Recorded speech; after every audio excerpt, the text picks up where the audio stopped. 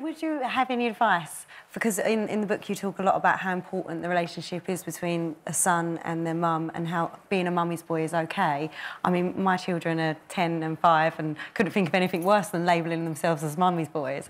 But oh, it's an insult. I know. Yeah. So how do you get around that, and what is your advice to mums, single parents raising... Oh, it's an advice question. Oh my God. I mean, you know, parenting is a terrible idea. I mean, who would be a parent? But it's with the girls, in terms of the gender stuff, with the girls, you know, we've tried to give them as many options as possible. And anybody who says, oh, girls can't do football or girls can't do karate, well, no, they're going to find that our girls are going to have an opinion about that. Yeah. And I'd like to think that if we'd had boys then and they wanted to do ballet or flower arranging, that would be fine for them as well. And of course the girls, you know, they like dressing up in frilly dresses as well, and they like dancing as well. And it's just a question of trying to present as many of those options as you can. Yeah.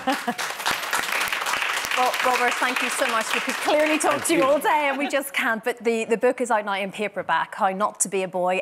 J.K. Rowling described it as quite simply brilliant. So if that's what she says, I mean, it doesn't get much better. Thank you so much. Thank you.